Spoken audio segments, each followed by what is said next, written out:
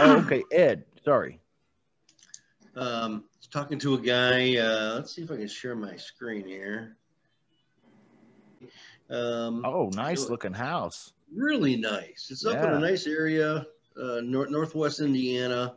It's been on the market for 160 days. I finally got him on the phone today, and I was, talking to him about the opportunity. He was open to a lease option, but he's looking for, $10,000, and he said he was advertising the home for, $3,000 to $4,000 a month in the ad here as well. So I told him that it looks like his asking price is about about 45,000 off, and he said that the area's working pretty good. It's a nice home, so going in that direction. But the rent he's looking for $3,000, so that doesn't seem like it'd be a lot of room for me.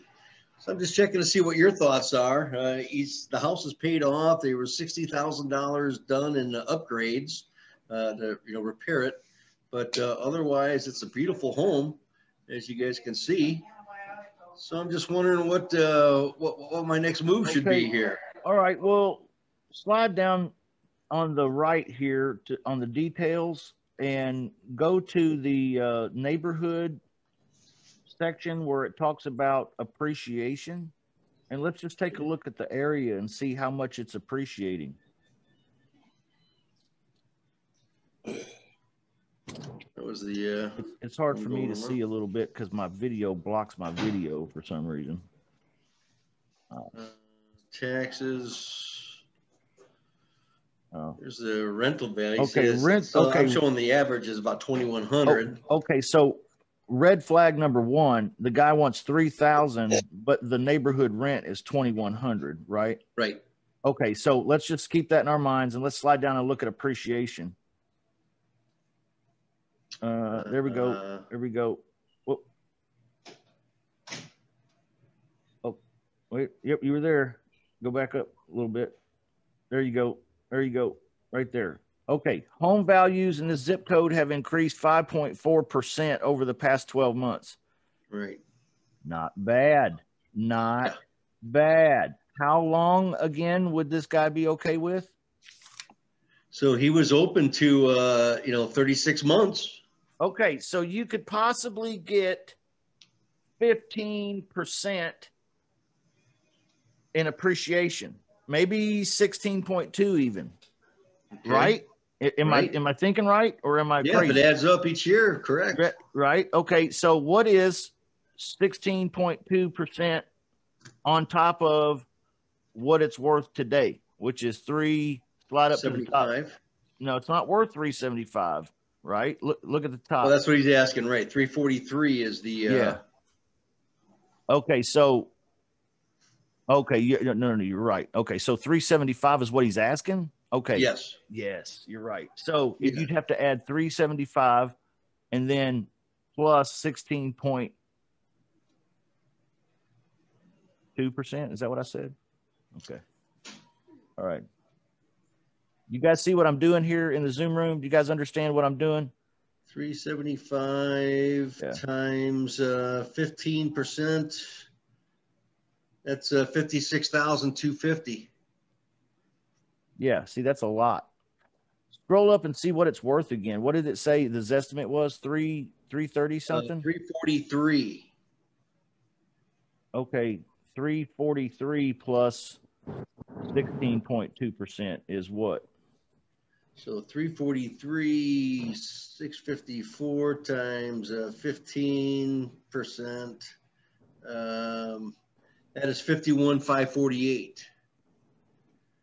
Okay, 51,000. So that puts it up to $394,654. That's about the top of where you could really legitimately do a really good deal with a tenant buyer. So you could give him 375, you could find a tenant buyer for 394, and you could keep the difference. And then just get him whatever rent he wants, right? The rent is the real issue here. Yeah. Yes. Okay. The rent is the real issue. How can we work with a $3,000 a month rent when the average rent in that neighborhood is $2,100?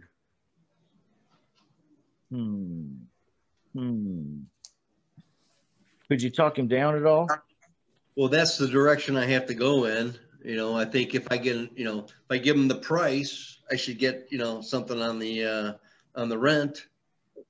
Maybe I'll give them another 10,000, give them 385.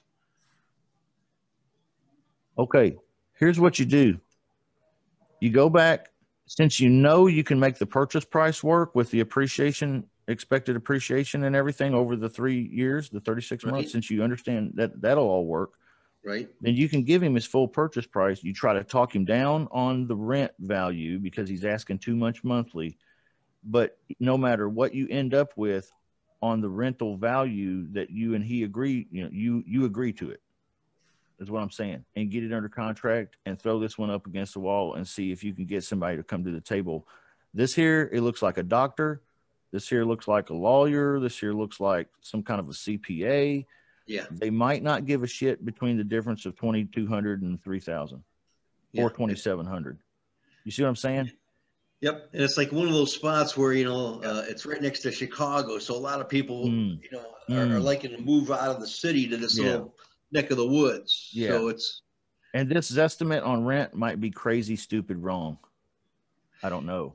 You might have to check another place or two just to verify, but I'd do this deal in a heartbeat, Ed. Yeah. Okay. Contract it, dude.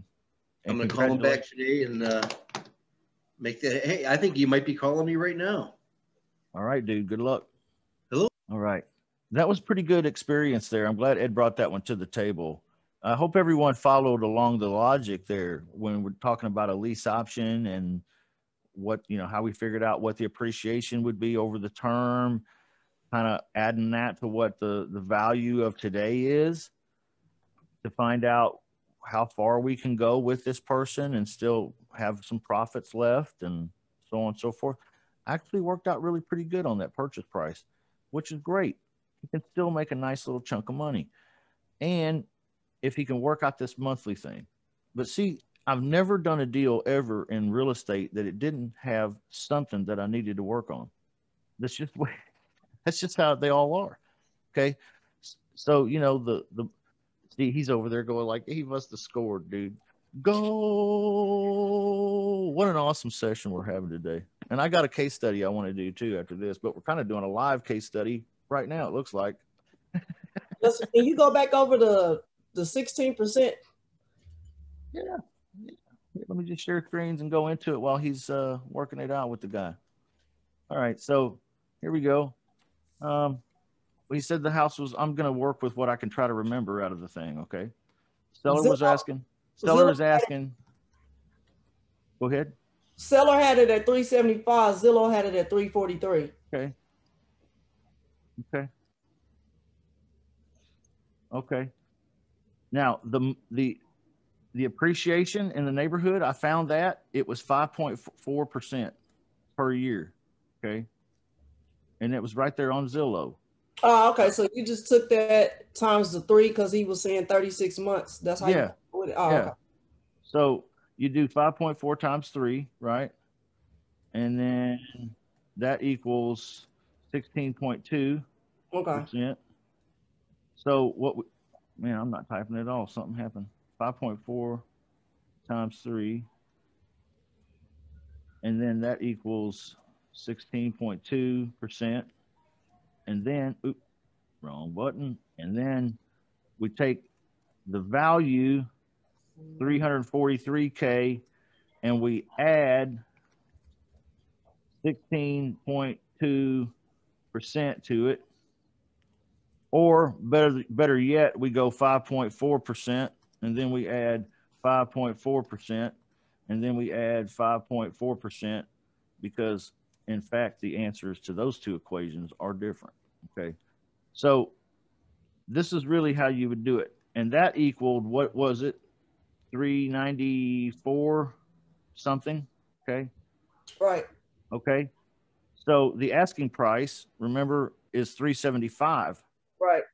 So he could still put it under contract for $375 lease option, and he has a potential of $19,000 in profit here. The difference between $394 and $375 is $19,000. Okay. That's how I did that. Now, that means ding, ding, ding, ding, ding, ding, ding, ding, go get that one, right? If the rental thing, that's the only other caveat to analyzing these is the purchase like this, purchase price, and then the rental. Can we make the rental work? Looks like Ed's ready to come back on the scene. Oh, okay. Oh, there he is. All right, that was him, and he said he just got a phone call from an agent that has a doctor that his house burnt down, and he said that they're interested in renting the house, and I told him that I would do the $375, and I was trying to get the rent situation taken care of. He said, well, how about if I give you the phone number to this agent? Because they're willing to pay $4,000, so I'll give it to you for $3,000, and you can make $1,000 a month on it. And I said, that sounds fantastic. So he's calling the agent to make sure it's okay to talk to me, and holy shit, we're gonna go from there. Holy shit! You're gonna sandwich it, and you just created potentially here. We're talking about it. Potentially $1,000 a month in passive income for yourself, you and your family. Absolutely. Hold on, where's my fucking cowbell? Come on, we're ringing that bell, baby.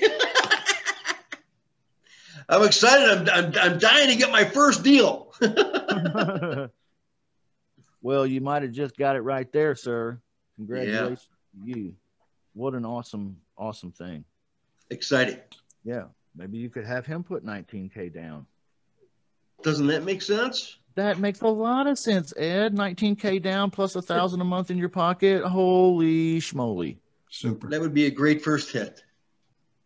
Man, how's that? If that don't wet your whistle, you know what I mean? If that just doesn't get you excited, I don't know what would. Yep. Because shit, if you don't want that deal, I'll do it, okay? And I got to say, for anyone that's out there that's nervous to make calls or anything, stop that. Just make the phone call.